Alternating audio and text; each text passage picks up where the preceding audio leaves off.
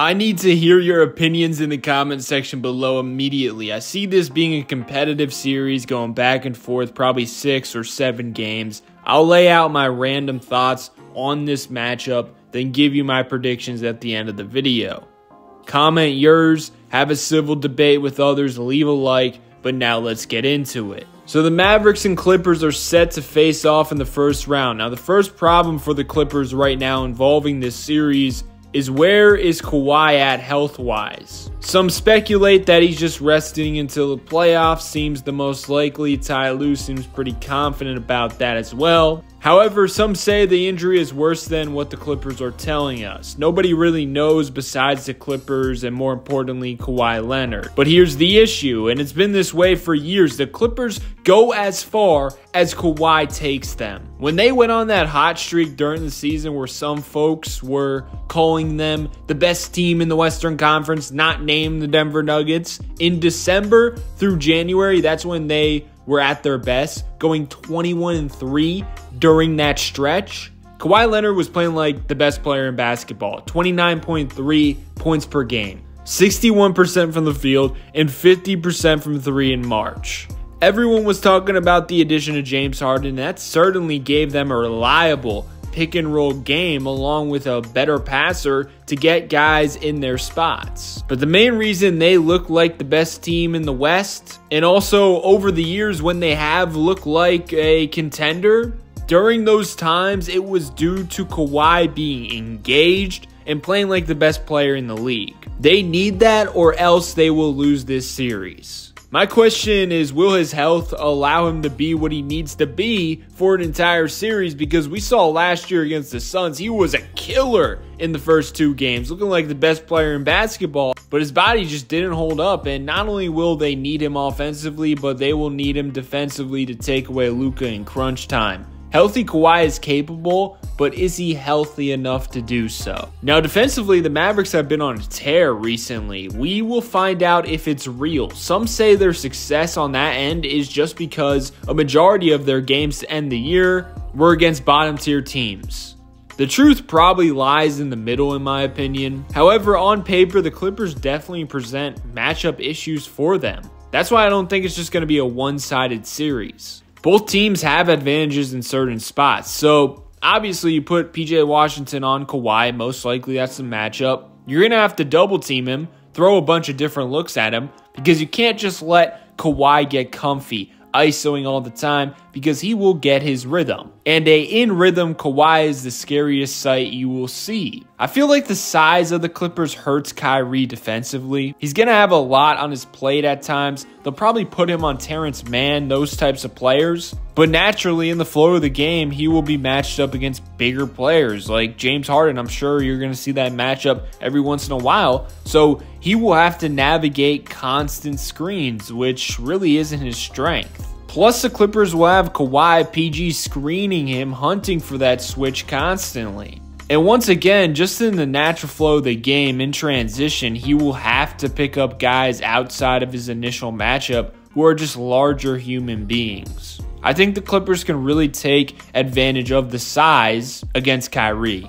The Mavs really defend by committee, but they're still one defender short in my opinion. PJ Washington on Kawhi, Derrick Jones Jr. probably on Paul George. So Luka's on James Harden. Do you really want him guarding pick and rolls 24/7? Probably not. So you put Derrick Jones Jr. on Harden, well then Luka's probably going to have to go on Paul George. That could be an issue if George is on top of his game. However, if I'm being real, if I can trick the Clippers into playing Paul George, James Harden ball more than Kawhi Leonard ball, because they believe either of those two can make Luka work and get theirs, then I'm fine with that. Mavericks will most likely switch a ton outside of Kyrie Irving, which could mess up the Clippers' flow or get them in a rhythm because they will be ISOing. It's just about if they're hitting their ISOs in a certain game.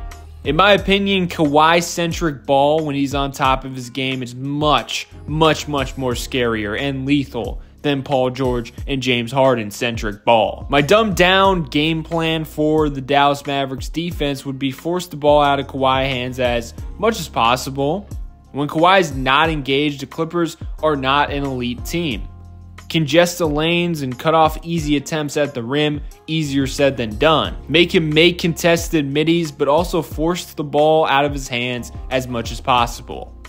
You can't throw one look at Kawhi and expect to have success. And of course, when you're trying to force it out of his hands, make sure the next pass is either Harden or Terrence Mann, because both are not quick trigger shooters. So if you rotate quickly, you can take away their three-pointer, because they will pump fake on hard, well-executed closeouts. Then the possession stalls. Clippers have a lot of guys like that where if you close out hard, they might pump fake and ruin the flow. Turns out the Clippers are 4th in the league in three-point percentage, so they have shooters. However, they are 20th in three-pointers attempted per game. That tells me you execute your rotations, you can run them off the line and stall possessions. Also, another aspect is what James Harden are we getting? There are versions of Harden where you can sense he's only looking to pass. Last year, he had 2 games versus the Celtics he took over, but outside of those 2 games in the playoffs, he was averaging like 15 points inefficiently,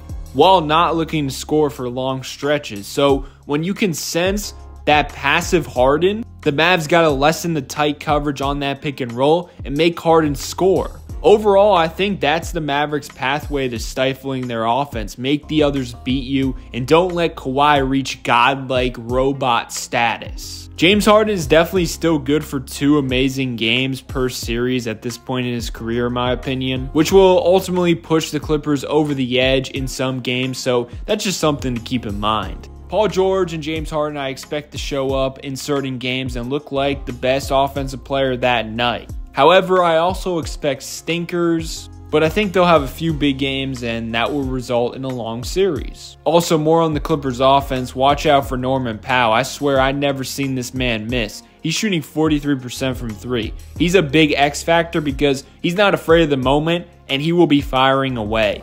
The battle between Tim Hardaway Jr. and Norman Powell will be interesting because both can be flamethrowers off the bench and swing a game or keep momentum. Daniel Gafford versus Zubac is a huge storyline in my opinion. Outside of Luka versus Kawhi and then Kyrie Irving versus Paul George and James Harden, this is the biggest matchup. When both teams get the good version of those two, they're practically unbeatable. That's something I'm watching immediately because I don't know who has the edge right now. Also, both teams are going to be going small ball quite frequently. However, I hope Jason Kidd sticks with Gafford and Lively more than small ball because their lob threat ability and size just adds another layer to the Mavericks team. Now, the thing is, these teams are trending in the opposite directions post All-Star break. During that time, the Mavericks have the 4th best offensive rating in the league and the 10th best defensive rating, resulting in the 3rd best net rating. The Clippers have dropped off badly, went from the 3rd ranked offense pre-All-Star break to the 10th ranked offense to end the season. Defensively, Clippers have completely fallen off a cliff. Pre-All-Star break, they were in the middle of the pack, 13th ranked defense. Now they are one of the worst in the league, 25th ranked post-All-Star break. This has resulted in the Clippers having the 18th ranked net rating post-All-Star break. Yuck. I think the Clippers' defensive game plan, the dumbed-down version, is going to be force PJ Washington, Dante Exum, Derrick Jones Jr., basically whoever that other guy is on the court next to Kyrie and Luka to hit open three-pointers at a high volume. And that brings us to the biggest question mark for Dallas. Can PJ Washington and Derrick Jones Jr. stretch the floor enough? Because those two, especially PJ Washington, are going to be instrumental to their success on the defensive end of the floor. PJ Washington has finished the season strong from deep, but is prone to struggle through stretches. That goes for Exum and Jones Jr. as well. Those shooters are the X factors. If they are hitting, the Mavs are unguardable in my opinion. I expect the Mavericks shot quality to be insane. Going back to the Mavericks, their shot quality was insane already all throughout their regular season matchups versus the Clippers, but that was without a lob threat. 0 lobs in the first matchup, 1 alley-oop attempt in the second matchup, 3 alley-oop attempts in the third matchup because Dereck Lively played. Having real vertical spacing at all times with Gafford and Lively changes things for the Mavericks because you actually have to guard that roll or it's a dunk. And that opens up the perimeter shooters as well. It's no coincidence the game where the Mavericks scored 144 points versus the Clippers is the game where Derek Lively was playing. They had Dwight Powell starting one game and Holmes the other. That's the dynamic that makes them so tough to guard because you have to account for it. Or it's just a free 2 points and a jam at the rim. And that opens up other shots. If Gafford is as impactful as he was to end the season, it's going to be tough for the Clippers. I think a big key for the Clippers is finding a way to play Gafford off the court. He's so important to their offense in terms of little things, and of course, his size, rebounding, and rim protection wise is huge as well. According to BetUS, the #1 online sportsbook, Clippers are plus 450 to win the Western Conference. Better odds than the Dallas Mavericks, who are currently a plus 850 to win the West. Personally, I like the return of the Mavericks a little more, so I'm going to put down $25 to win $212. Tail my bet for a good time, and remember, support the sponsor of the video. It helps me out a ton. I really do appreciate it. Click the link in the description, make an account. They are currently offering 125% deposit match up to $2,500 on your first 3 deposits. Meaning you put in $500, you will have $1,250 to play with.